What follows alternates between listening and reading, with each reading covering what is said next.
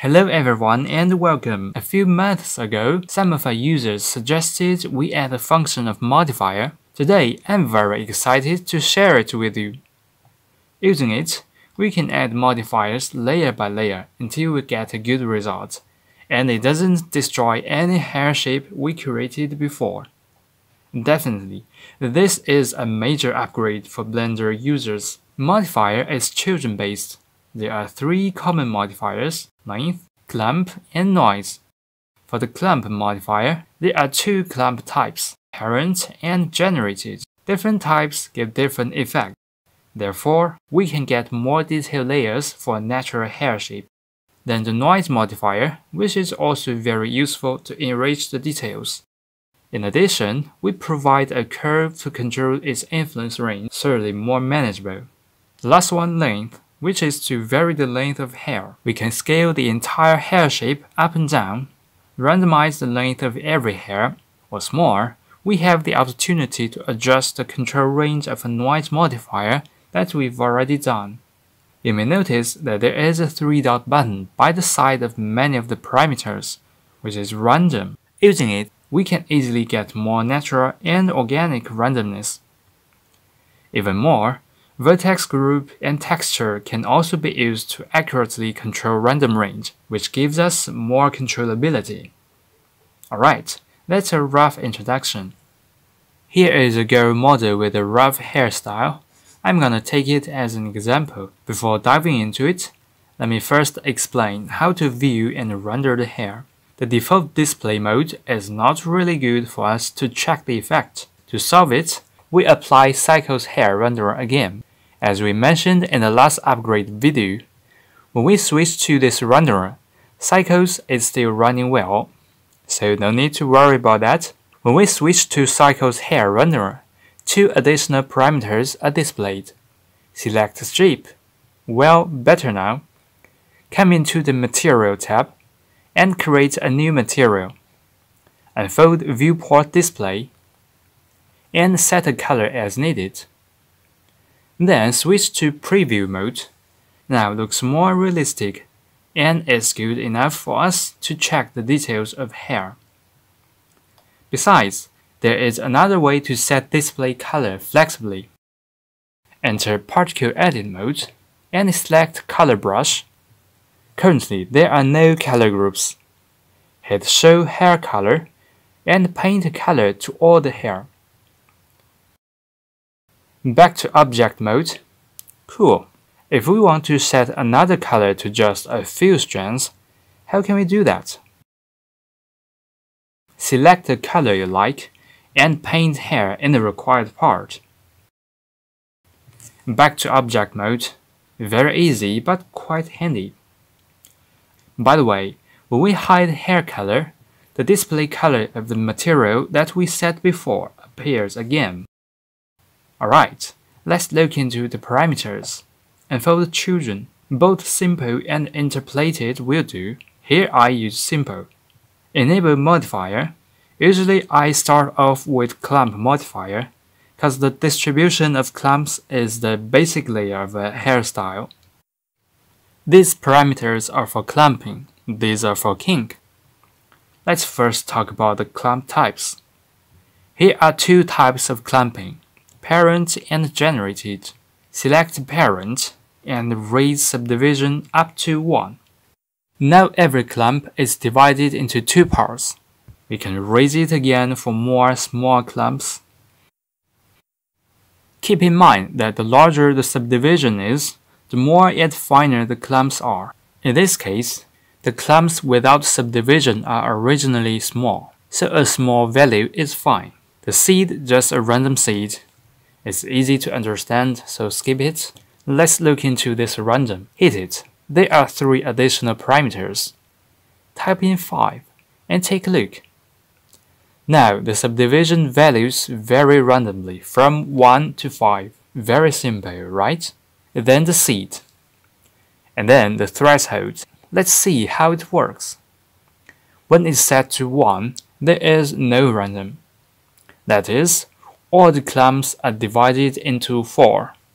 When it's 0, they will be divided randomly.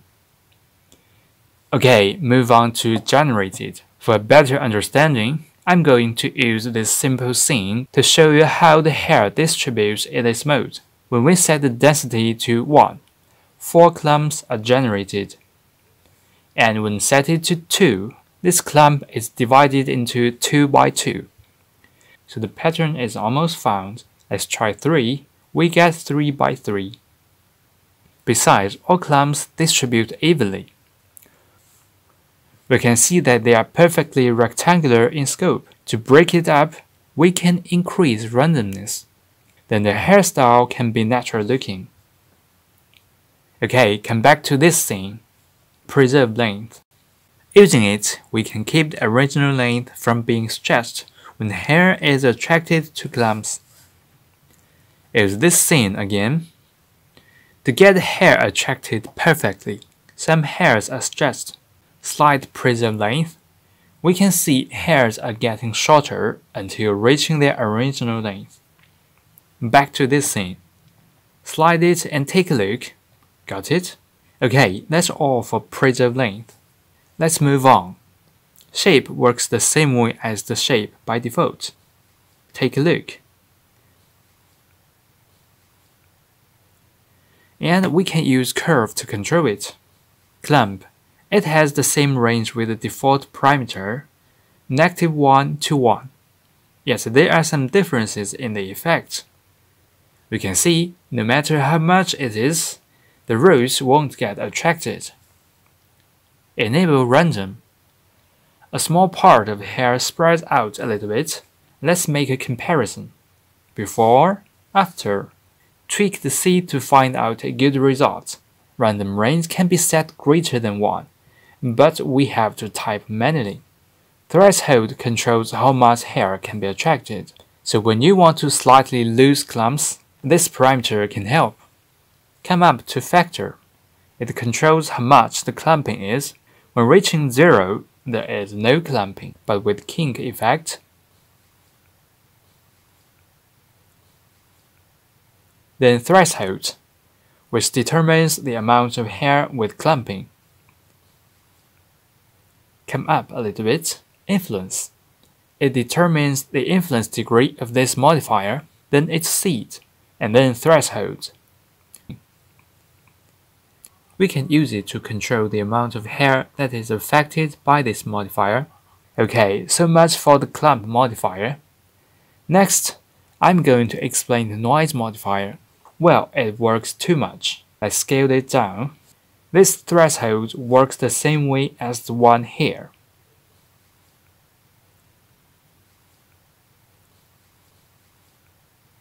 Still, random seed. Size determines the frequency of noise. Enable its random. We can see the frequency of some hair changes. For random range, it can also be set greater than 1. Then the frequency can range from 0 to this number. Then magnitude. It controls how loose the hair is. Easy to understand. Turn on its curve. If we don't want too many flyaways at the end of hair, we can drag this point down and tweak the curve further as per your reference. Okay. Magnitude also has a random button, and random range, and threshold. There is also a preserve length. It's the same as we've mentioned before. To show you clearly, let me adjust the parameters somehow. Okay, raise preserve length up, so just adjust it when needed. Alright, the next one is the length modifier. There are two scale modes, scale and cut. When sliding scale, the hair is entirely getting shorter. Turn on random. Also 3 more parameters here. Bring down random range. A little bit is fine. Then seed. And then threshold. Turn off noise for the moment. Now, only a small part of hair is influenced by this modifier. Switch to cut. Turn on random here. I use it to break up turbulent hair tips. Let me show you how. First, cut the hair a little bit. Zoom in a bit. This strand looks a bit too blunt, so we raise the random range. Good. If you don't think it's layered enough, you can bring length down and raise random range one more time. Cool, much layered now. Yet we can make it layered more.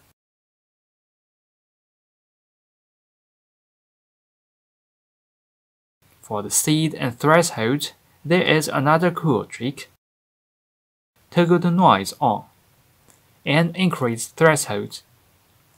We mentioned that the length controls all the hair, but if we only want to shorten the hair that is controlled by the noise modifier, what can we do? Copy the threshold here in the noise modifier and paste it to length. And copy the seed to length. The length works as expected now. But the length looks a bit uniform though. In this case, we can enable the random here to solve it. Tweak the seed a little bit. Great, that's all for this modifier. In the next section, I'm going to talk about the kink. I'm going to talk about the kink in clamp modifier. Before that, let me add the clamp modifier. Come down here. Here are two kink types, curl and twist. Bring up amplitude a little bit.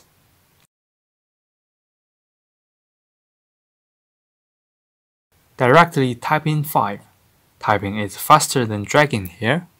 And increase shape. I won't talk about it much, since it's basically the same as the one in Blender, so we mainly focus on the differences between curl and twist. Start off with curl.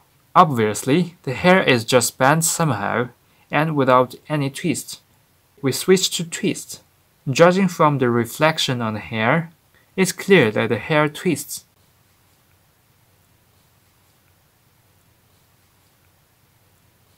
We toggle on random here and alter random range. Note that the random range is 0 to 0.02. Let's change it to a smaller value. Also, we can tweak the threshold. If we don't want to influence the hair near the roots, we can use the curve. Just drag this point down and tweak it further as per our preference. Besides, no matter how large the amplitude is, the roots and tips are not affected in any way. But it's a hard rock to solve if we don't have this add-on. Okay, let's move on. Enable the random of frequency here. Take a look.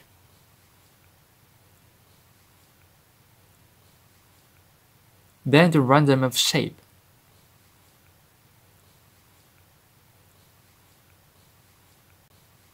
And curve here. Well, the clumps looks a bit less, so we can increase the subdivision a bit and enable the random of frequency. Looks much natural. The thickness of every clump is almost the same, so we can apply factor. And we can adjust more to get a satisfying result.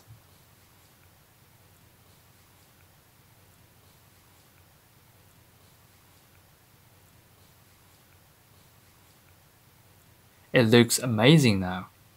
Next, let me create a new clamp modifier. There are some more types here, and I won't talk about them one by one since the parameters are basically the same. But for the wave, there is a parameter that I would like to emphasize.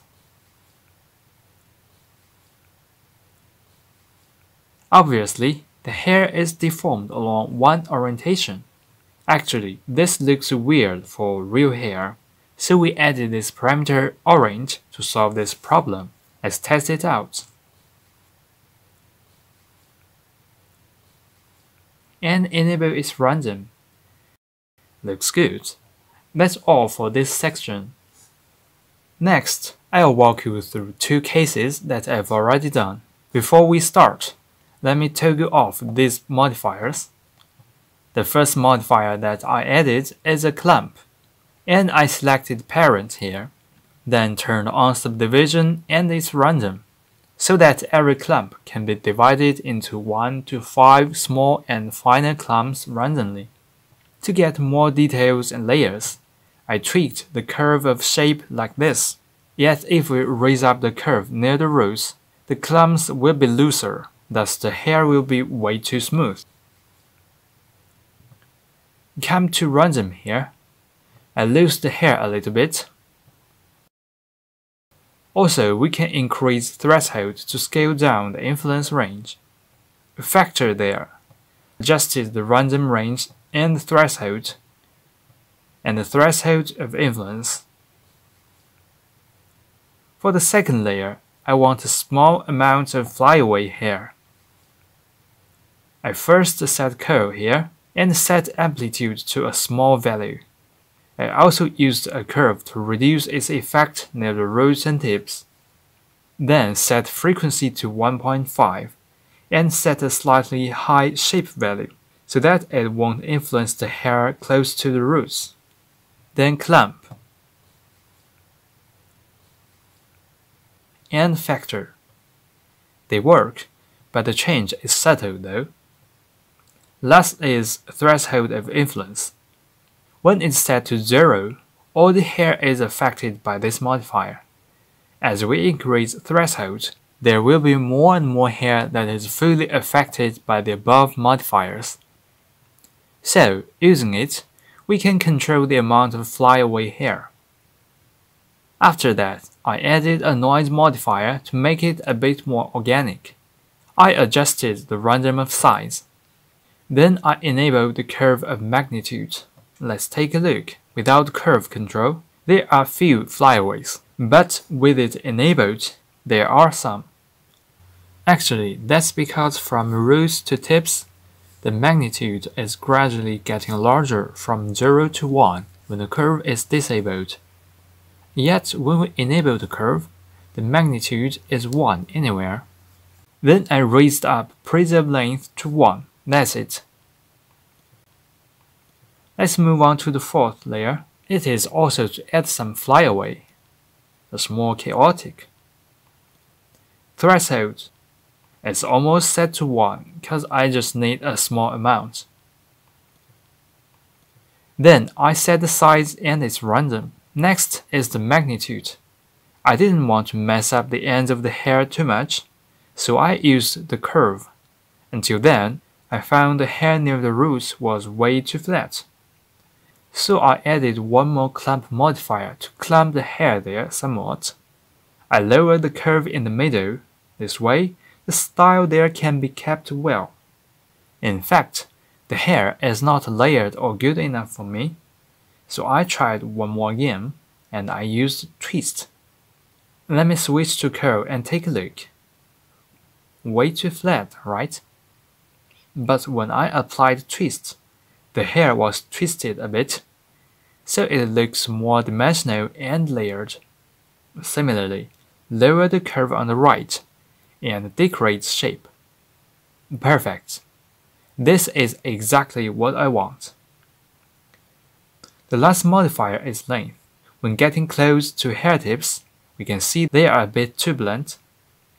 So I layered it a bit with this modifier. Of course, we can add one or more modifiers as per our reference. That's the whole process. Next, let's dive into the second case. This is a slightly messy wool curl. Okay, let me show you how to make it. First of all, I added a clump modifier and switched to twist. Set the amplitude to 0.007 and set the random range to 0.01. I didn't want to make the roots curl, since it would destroy the hairstyle here, so I used the curve to decrease the influence. Come down here.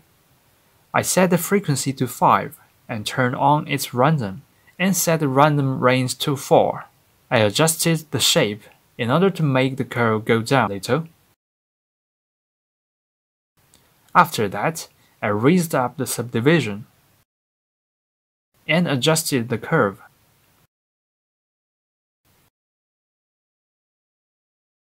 The factor. After this modifier, I got a rough hairstyle. Then I added a noise modifier to get a bit of hair that sticks out. So I set the threshold to 0.86, a slightly high value, then tweak the size, and enable curve, and preserve length. For the next modifier, I just wanted to make the clumps a bit more loose, so I set the influence to a small value and a big threshold. The next one is also noise. This is also to add a bit of flyaways, yet they are more chaotic. I set the influence to 0.04 and set the threshold to 0.91, and reduced its effect on the hair ends with curve. This length is to layer the flyaways, cause too uniform length looks weird. So we need to copy the threshold and seed of the last modifier to this modifier and use cut mode. The last modifier is to solve the blend hair ends. That's all for this tutorial. If you have any questions for add-on, you are welcome to leave comments below, and I'll reply to you as soon as possible.